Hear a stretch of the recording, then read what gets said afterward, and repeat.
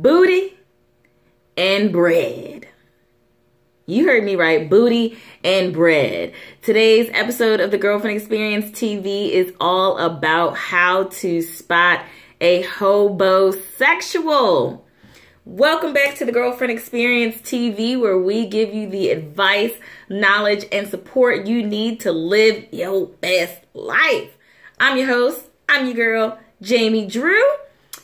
And I'm here to give you the scoop, girl, okay? So before I move on any further, please hit that subscribe button, because if you're watching me and you're not subscribed, then you know you're wrong. So let's get right into this. Booty and Bread. How to spot a hobo-sexual. Okay. First of all, for those who don't know, let's just go ahead and define what a hobo-sexual is. Now, from the term, you may be able to kind of put together what it is. You already know what a hobo is, right? A bum, a homeless person, whatever you want to call it.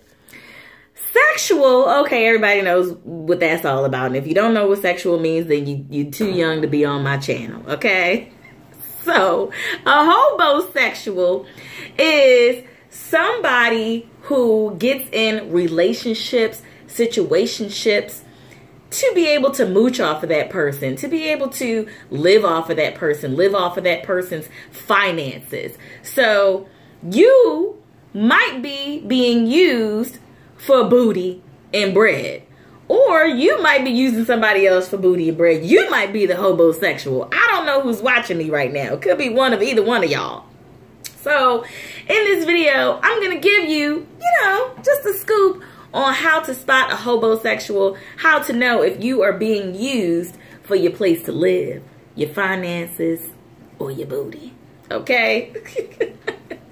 So, we already said a hobo-sexual is somebody who's using you for the situation. Now, here is a foolproof way, and I really don't even need to give you, tip number 1, tip number 2, tip number 3. I don't have to do that. The main way you can tell that somebody is using you for your living space is if they ain't got no job. Okay? That's number 1. If you have somebody that's living with you in your home and they don't have a job, then it's likely that they are using you for booty and bread, a hobo-sexual, okay? So, I know everybody falls on hard times, okay? But just how long are you gonna let that excuse roll? You've been unemployed for 6 months, what are you doing? Because I always say, if you don't have a job, then your job is to get a job, okay? So 8 hours a day while I'm at work, 8 hours a day, you need to be looking for work. People want to give those sob excuses. Oh, well, I've been looking. Well, how hard have you been looking when you don't have a job for 6 months' time? See, there's some people who think that they are too good for certain jobs. And when you don't have a job and you're living off of someone else, then you can't make excuses about not working or not having a job. There's people out there that, refuse to work in fast food. Oh, I'm not going to work at Wendy's. I'm not going to work at McDonald's. I'm worth more than that. Well, right now you're worth 0, boo-boo. So I think you better get out there and get something in the meantime. That really, how on Family Guy, when they're like, that really grinds my gears. Well, it really grinds my gears to hear people talking about the bullshit ass reasons why they are unemployed. Okay, we grown here. I had to just get a little punch, throw a little cursor out to you. You know what I'm saying? But when you are sitting around every day doing nothing, what is your excuse? Okay? I mean, I will make an exception for people who have children who are not school aged, okay? So if you're in the house, you're taking care of the kids, your kids are not school aged, you're there all day, then okay, I'll make an exception for you. That is a pretty hefty job. But with that being said, best believe if you got somebody that's out there working, now normally this is a female at home, male in the work situation. So I'll just talk about it like that and use those genders, but just know it can be flipped, okay? Normally, you have a female home taking care of the kids and then the male outside working, okay? So if your guy is out working all day long, well then guess what? You work in the home. You are a home manager. Did you do your job today? Okay? Is the house clean? Are the dishes washed?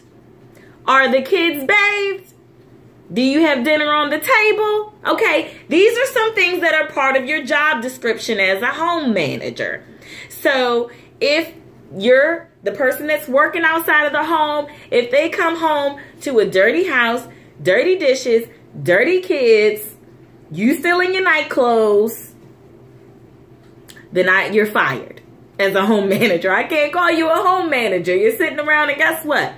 You're a hobo-sexual. Yes, you are. You're not doing your part. I'll just put it like that, okay?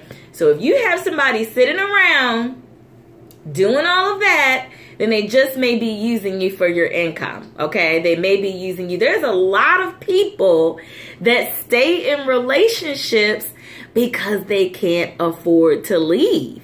They can't afford to get an apartment on their own. They can't afford to go and take care of their kids on their own. Or they're just too lazy. They don't want a job. It's easier. Or they a hustler. You know, you see those guys that are like, you ask them, well, what do you do? Well, I get money. Okay, well, how? You know, selling things out of the back of your trunk doesn't count. Okay? So beware of these signs.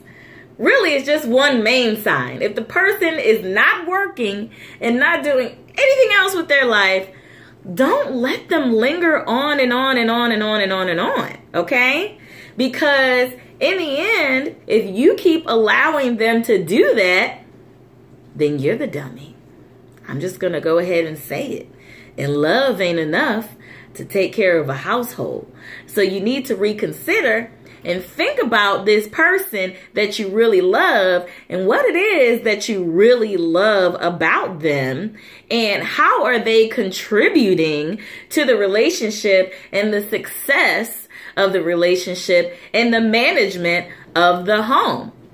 So take a look in the mirror, because some of you watching this video, you either are a hobosexual or you're taking care of a hobosexual. So I know you've heard that saying, I can do bad all by myself. So in 2020, it might be time to clip those ends, get rid of that dead weight, cut your losses, and say goodbye, okay? Because when you have somebody that's staying in your home that is not working, guess what? You have another child. You do. Especially if that person's not doing anything around the house, not contributing at all. Sitting around playing video games. Okay? Hanging out with friends. Okay? You know, that doesn't make any sense. You know, in my capacities through counseling and mentoring people, I've actually been in situations where a woman will be on some sort of public assistance for her housing, and the guy that's maybe not even supposed to live there may be hiding in the closet when I came over, is not working, is not contributing to the household, house is filthy, both of y'all sitting around not doing nothing, sitting around smoking weed all day, sitting around getting pregnant again and again and again and again and again and again. So if this is stinging a little bit, then I'm talking about you, and I'm sorry. But it's 2020 now. It's time to clean up your life. It's time to cut some loose ends, let some people go. And guess what? If you are the hobosexual, then you better look like hustling up a job, because if my girl is watching this video, then she might just wise up and kick you to the curb. Okay? But you can go, there's all kind of websites out there now, because if you watching me on this screen, then that means that you know how to go online and find a job, okay? So go ahead and make it do what it do. In 2020, don't be out there trying to get booty and bread. Unless you're worth it. Unless you're contributing something to the package, okay? So that's it. As always, to find out everything girlfriend experience related, head over to us on the web at www.thegirlfriendexperience.org. Check us out. Make sure you subscribe to this channel. Hit the like button if you liked it. Hit the thumbs down button if you didn't like it. And make sure you subscribe to this channel, like this video, share it with somebody, okay? All that. And there's going to be some videos. Let me see. Is it going to be on my left or my right? Subscribe here. Watch my video there. Okay?